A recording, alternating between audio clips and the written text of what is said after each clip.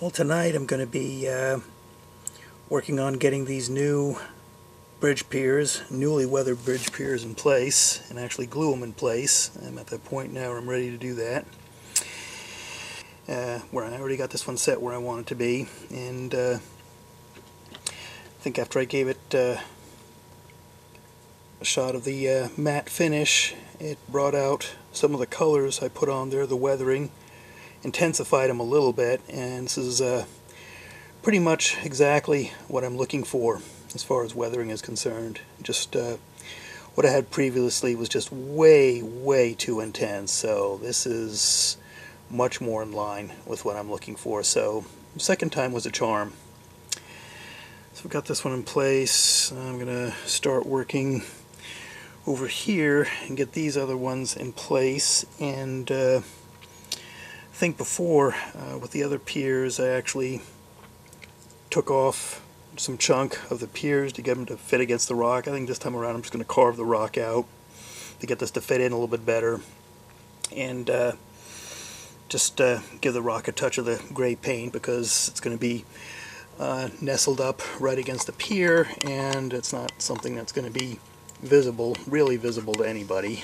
So that's exactly what I'm going to do right now. So I just need to decide which one is going to go where.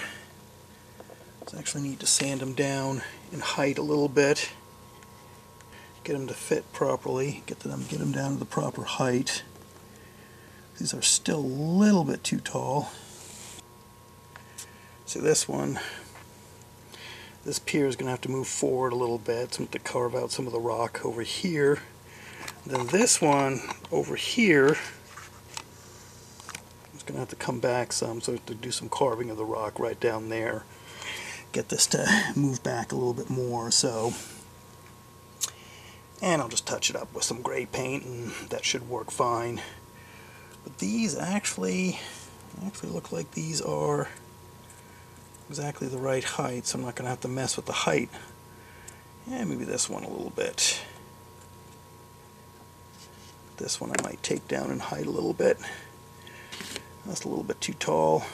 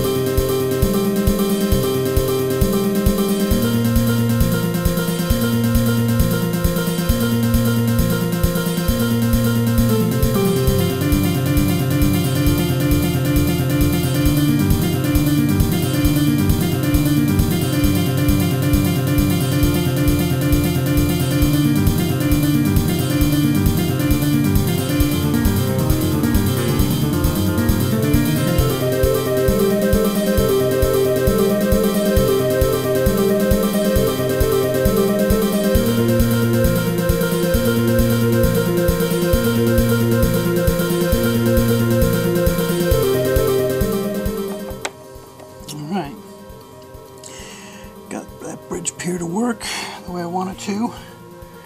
I'll do the last one and then actually glue these in place. So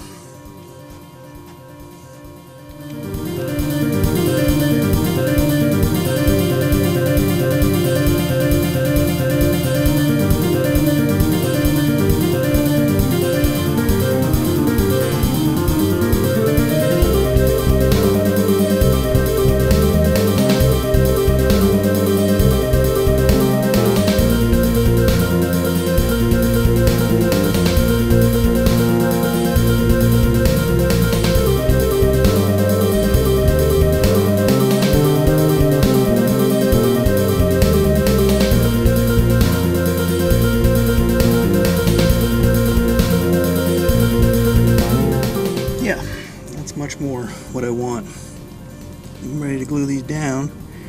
Paint this a little bit, touch that up.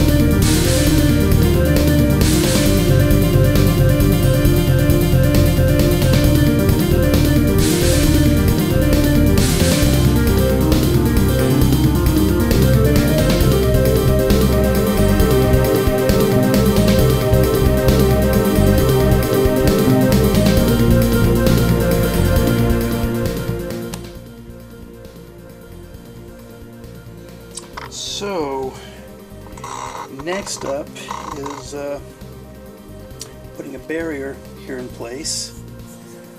Keep the water from flowing out. Dam it up here.